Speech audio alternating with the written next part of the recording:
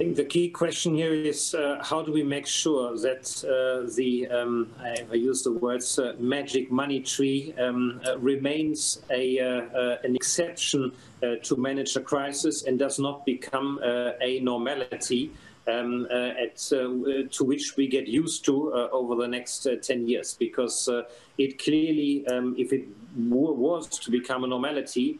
has questions around the distortion of our economy. Lots of people are talking about this famous word of zombification, so that yes, the policy is helping the market in general to recover, to survive, to deal well, but we also do not want to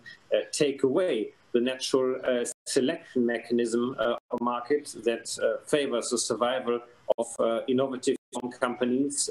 and also corrects